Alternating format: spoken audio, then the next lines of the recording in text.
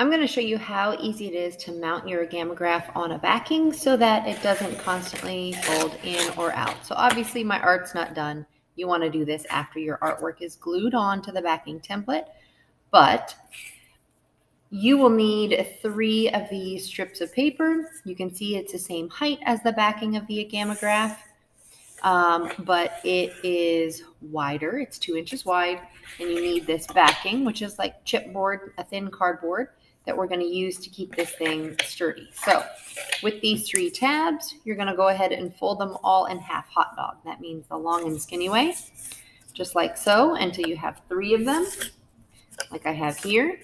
And they are going to get mounted on the back of your Agamograph so that they create a flat surface. Like, can you see at the bottom there?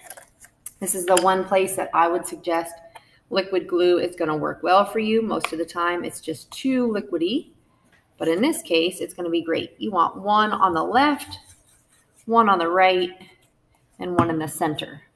So there is not like an actual center. You're just going to pick a spot somewhere near the center and call it good. And you just want to pay attention to making sure you have a flat spot when you're done gluing these down.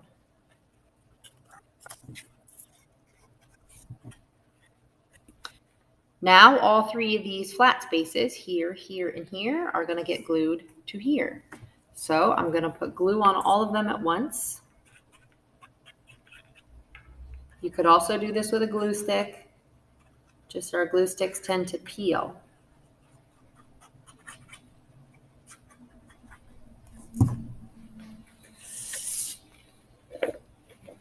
And I'm going to flip it, and I'm going to stick it down. So I want to make sure that my sides are nice and even.